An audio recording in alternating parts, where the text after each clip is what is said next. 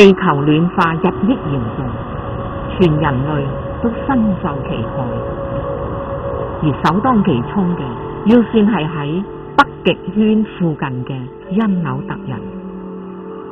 因紐特人居住喺極地小島，面積正日漸縮小。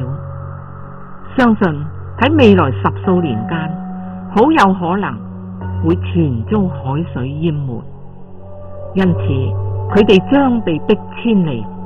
因而成為全球第一批嘅氣候難民。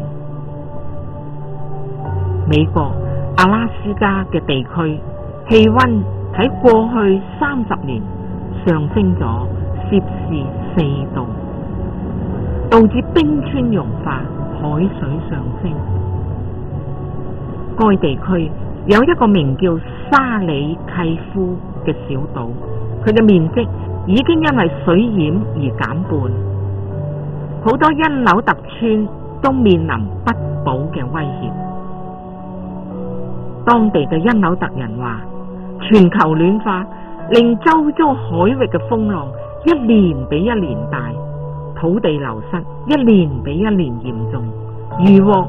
亦都大不如前。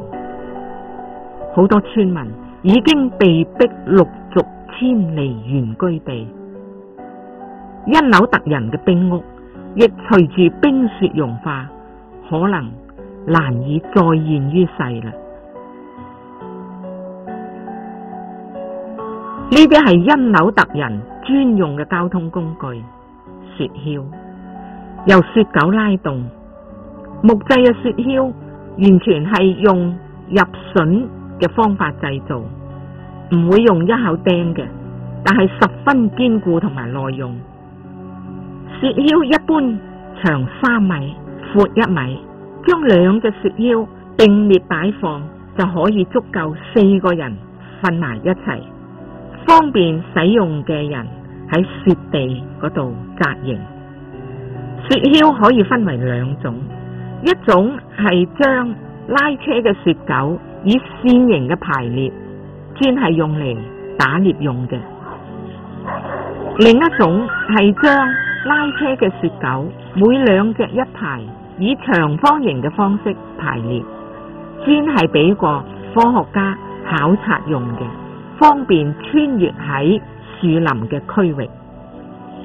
但係呢啲雪橇可能再無用武之地，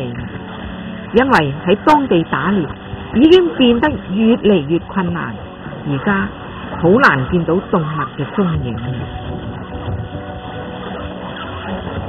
呢度係北緯78度，斯瓦爾巴德，以前終年係冰天雪地，好難想象呢個地方會有咁多植物生長，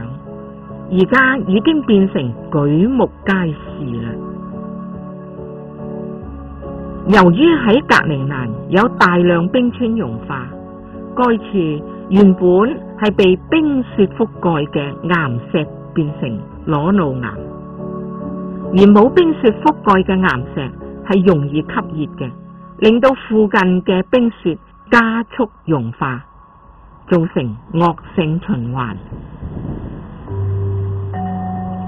喺考察期間，我哋不時都會喺一啲站位遇見北極熊。呢種情況喺以往係好少發生嘅。由於破冰船喺以前最遠只能到達仍距離北極點好遠嘅地區，而北極熊就好少喺冰融區嘅邊緣出現，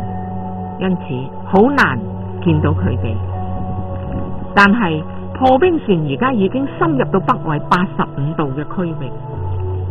加上北極熊習慣喺夏季南下覓食，但近年海冰喺夏季迅速融化，造成大量冰塊斷裂，以致北極熊南下之後就無法回家，唯有喺浮冰之間遊走尋找出路。為咗科考人員嘅安全，我哋會派直升機趕走靠近冰站嘅北極熊，有時更會鳴槍示警，但目的只係嚇走佢哋，絕對唔會造成傷害。即使我哋手下留情，北極熊依然係面臨滅絕嘅危機。呢一種目前世界上最大型嘅陸上食肉動物，由於皮毛極厚，因此只適宜喺極度寒冷嘅天氣下生活。一旦氣溫喺攝氏10度以上，佢哋就難以存活。北極熊而家只剩下約25,000隻。若果全球暖化嘅情況持續惡化，極地之王北極熊甚有可能喺本世紀之內滅絕。如果連北極熊亦都唔能夠喺北極立足，咁樣其他活躍於北極嘅動物會有乜嘢嘅下場呢？